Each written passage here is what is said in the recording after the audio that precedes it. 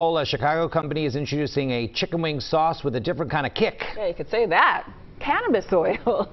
Cannabis oil, yeah, being infused into mild buffalo sauce to create what they're calling good news, big game wing sauce.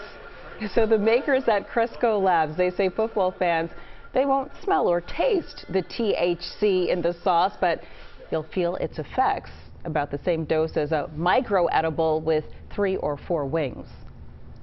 So to be able to bring this wing sauce to life and have people enjoy it while they're watching the game should definitely help fans get along better, whether they're cheering for the 49ers or the Chiefs. It'll be a very mellow celebration for everybody. Everybody will be happy. The sauce goes on sale tomorrow at dispensaries in the Chicago area. And a reminder, the Super Bowl right around the corner, Sunday, February 11th, right here on CBS Philadelphia. Kickoff is at 6:30. Who only eats 3 or 4 wings?